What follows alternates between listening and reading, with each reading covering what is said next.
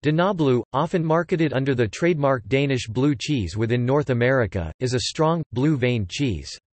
This semi-soft creamery cheese is typically drum or block-shaped and has a white to yellowish, slightly moist, edible rind.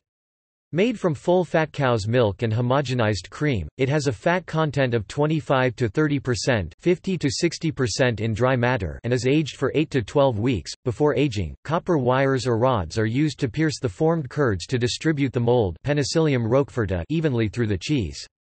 The holes can still be seen when the finished wheel is cut open. Danish Blue was invented early in the 20th century by a Danish cheese maker named Marius Boll with the intention of emulating a Roquefort-style cheese. Danish Blue has a milder flavor characterized by a sharp, salty taste, and is often served crumbled on salads or as a dessert cheese with fruit. In Denmark, it is often served on bread or savory biscuits crackers. Danish Blue, Danbo and Esrom are the only two Danish cheeses that are PGI marked by the EU, meaning that they may be produced only in Denmark from Danish milk and at approved dairies that produce the cheeses according to the specifications laid down.